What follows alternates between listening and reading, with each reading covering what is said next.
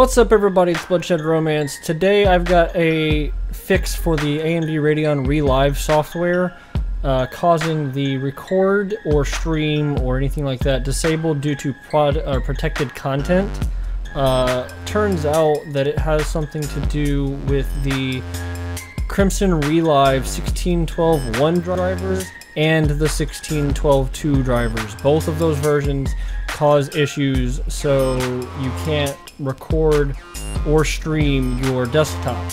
My AverMedia capture cards and my LiveGamer HD and my LiveGamer Portable both had issues where I couldn't stream or record anything because it just told me that it was protected content.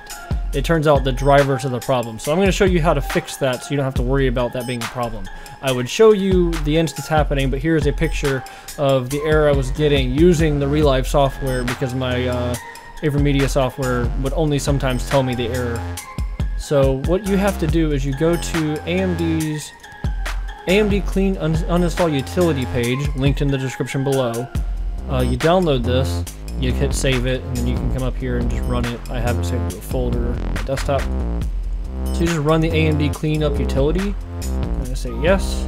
It's going to ask you and tell you you're going to remove all of your drivers. You're going to have nothing left. It's going to take all of it and go away with it. You want to say yes or okay, whatever. And then it's going to run down here. Just kind of do its thing. Eventually, it does take a second. And I don't think it can pull up. Oh, there it goes. And it made it stop working. It's also breaking my capture card. Screen's just flashing right now.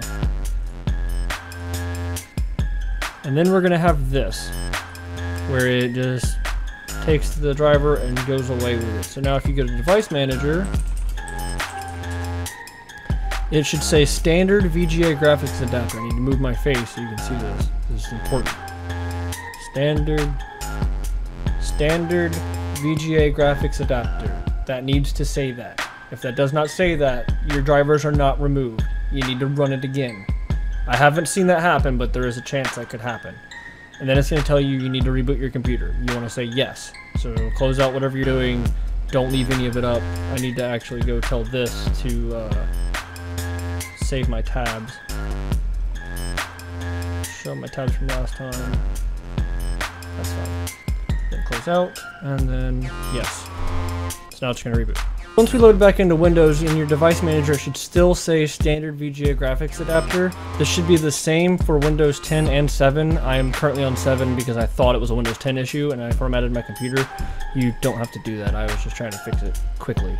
Anyway, after you've run the uninstall utility, I have confirmed that the Crimson Edition 16.11.5 hotfix works with no problems. The 16.12.11 and 16.12.2, those are the ones that cause this problem. Links to this is also going to be in the description below. I also have this on my desktop because I pre-downloaded it. So I'm just going to run it. I'm going to say yes. Install.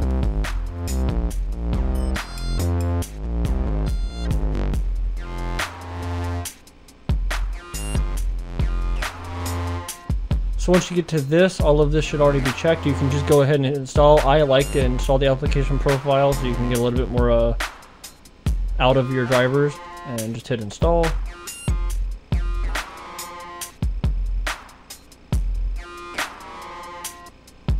It'll probably pop up and say, do you want to install this? This is a AMD proprietary display adapter. It's going to replace the standard VGA adapter from your device manager. So after they are done installing, it's going to prompt you to restart again. You just want to go ahead and restart now. So once your computer is restarted after installing the drivers, you should be able to go into your device manager, see your graphics card, and see the generic PMP monitor. That shouldn't matter if that says something else or not, so I wouldn't stress too much about that. The big thing is your drivers are installed. If you go to the Radeon settings, it should say 16.11.5, at least for right now, as of 12:20 at 6:34 p.m. Eastern Time. The 16.11.5 drivers work fine, obviously, because I can record this video so you see it. Just to make sure, though, I'm going to go ahead and run a game real quick of Killing Floor, because I would like to make sure that my drivers are actually performing the way they should be.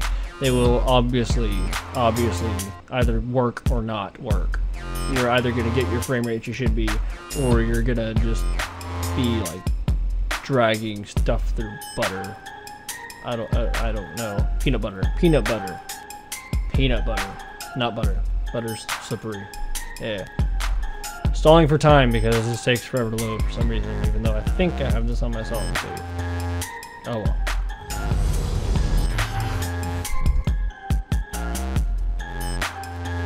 We are in game. I'm going to do solo offline, short 4 waves. I'm just going to play a couple rounds, make sure it's working. So my frames my frames per second counter is in the top left, which is under my head. I go throw that over the other side real quick, just because. Why not, right? It's been a long day enough as it is. Ready up and make sure we are getting 62 frames a second, and generally this game pretty much locks at that, which is great.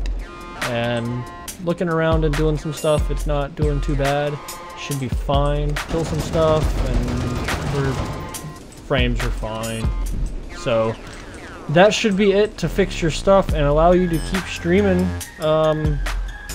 Like this video if you like it, and dislike it if you disliked it. Let me know if the Relive software did this to you and gave you crap. I have my own hardware